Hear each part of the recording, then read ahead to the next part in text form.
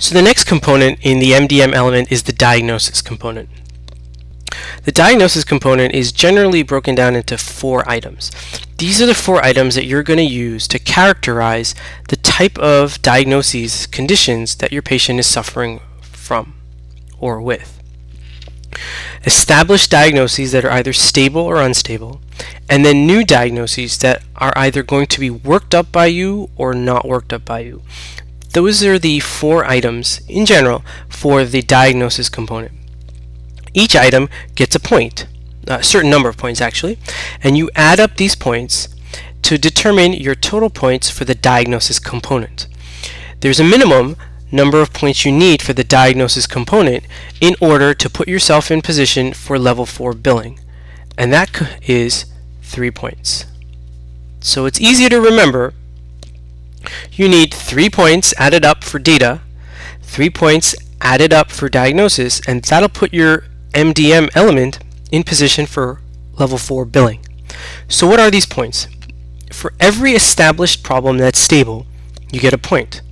For every established problem that's unstable, you get 2 points.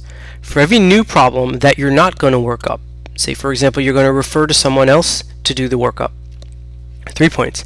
And for every new problem that you are going to work up, 4 points. You need a minimum of 3 to put yourself in position to bill for a level 4.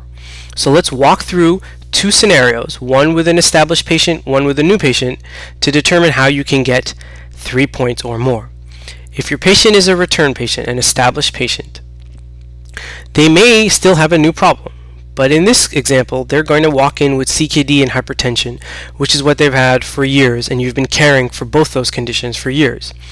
Thankfully, their CKD is stable. That's 1 problem underneath this item for a total of 1 point. But their hypertension is unstable because it was the holidays, for example, and they ate a lot of salt. So that's 1 problem that's unstable, 2 points. That's a total of 3 points, and that gets you to the number you need to be at to get your MDM element in position for level 4 billing.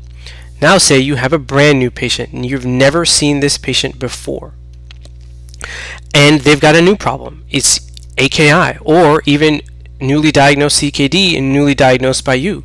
That's 1 problem that you're most likely going to work up, and so that's 4 points. And you've automatically met your threshold of 3 points for level 4 billing.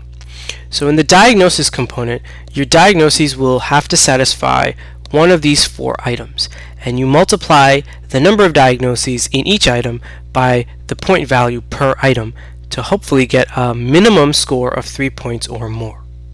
In the last video, we're going to talk about the risk, and then we're going to summarize everything that I hopefully have taught you thus far so that you can bill a level 4.